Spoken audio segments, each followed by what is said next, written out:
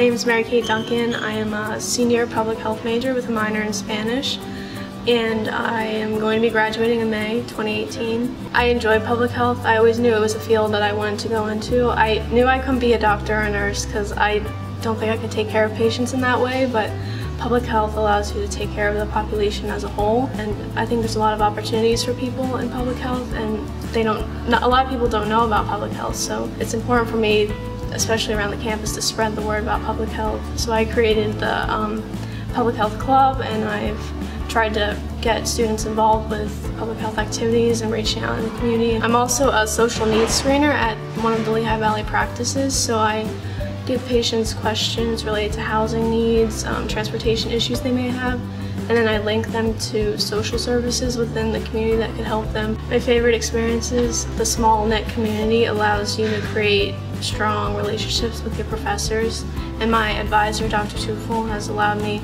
he's linked me to a lot of the internships that I have gone through Lehigh Valley and St. Luke's. So I'm very grateful that I met him and that he knows what I'm interested in, and then he leads me along the right path to those internships so I can have a better career outlook in the future. Another thing would probably be winning the national championship.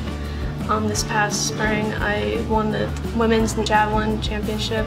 That was a pretty neat experience. I would have never thought that I would have been able to do that, but I think Moravian, because it's so small, I was able to build the confidence up to perform the way I wanted to or needed to, and the support from all the teammates and coaches allowed me to reach that level.